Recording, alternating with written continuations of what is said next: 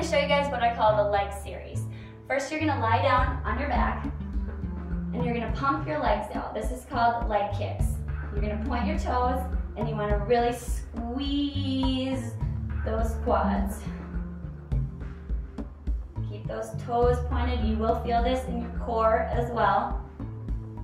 When you're done doing this for 30 seconds, you're going to do scissor kicks. Over, under, over, under, over, under. 30 seconds.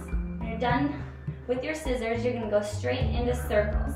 Now, if you're starting to feel tired, you can drop one leg and just do one at a time.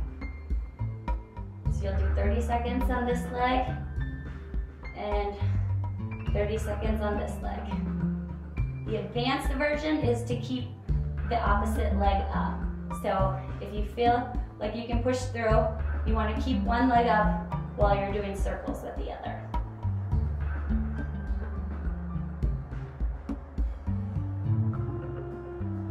And you'll really feel all these in your inner thighs.